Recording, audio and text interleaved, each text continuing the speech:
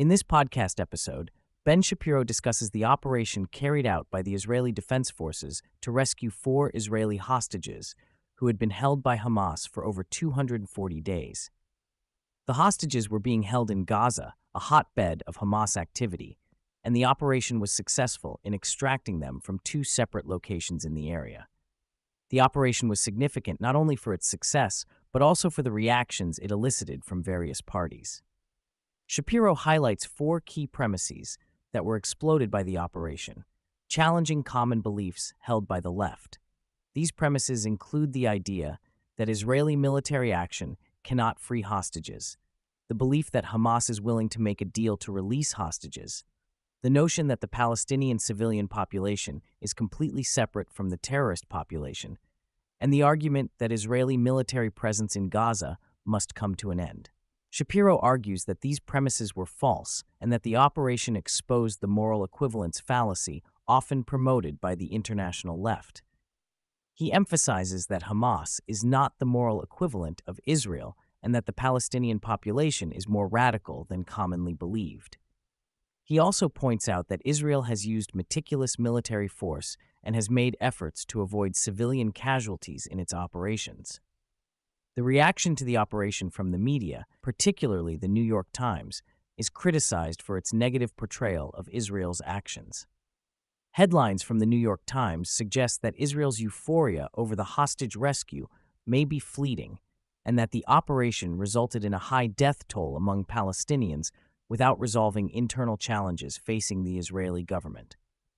Shapiro points out the hypocrisy of those who sympathize with the kidnappers and criticize the rescue operation, highlighting the real victims as the hostages and the surrounding civilians who were aware of their captivity. He also criticizes the Washington Post for its biased coverage of the event, portraying the rescue operation as a deadly wall of fire rather than a heroic mission to save innocent lives. Shapiro also addresses the issue of moral equivalency in the Middle East conflict, emphasizing that Israel has the right to defend itself and protect its citizens from terrorist threats. He highlights the need for clarity in distinguishing between terrorists and civilians in conflict zones, pointing out that Hamas often hides among civilian populations and uses them as shields. The discussion then shifts to the protests outside the White House, where demonstrators expressed solidarity with Hamas and displayed signs advocating violence against Israelis. Shapiro condemns the protesters for their support of terrorism and their disrespectful behavior towards law enforcement officers. He emphasizes the dangerous implications of aligning with terrorist groups like Hamas and the need for Western societies to reject such ideologies. Shapiro highlights the recent European Parliament elections, which saw a significant rise in support for far-right parties across the continent. He notes that these parties, often labeled as far-right by the media, actually hold pro-Israel views and are critical of the left's support for terrorist organizations. The shift towards right-wing politics in Europe is seen as a response to the growing influence of radical leftist ideologies and the desire to protect national interests and security. The podcast also addresses the corruption allegations surrounding President Joe Biden and his family members.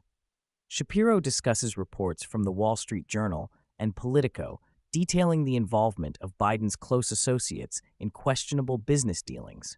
He criticizes Biden for distancing himself from his family's activities, while his inner circle was actively engaged in those dealings, suggesting a lack of transparency and accountability in the administration.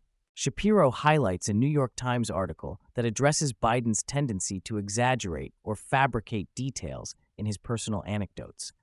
The article characterizes Biden's false claims as tall tales rather than outright lies, downplaying the significance of his misleading statements.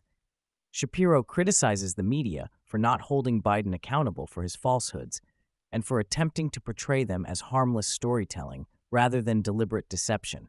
The podcast also touches on the role of racial politics in shaping public discourse, with Shapiro referencing commentators like Joy Reid and Jamil Hill, who often inject race into their analyses.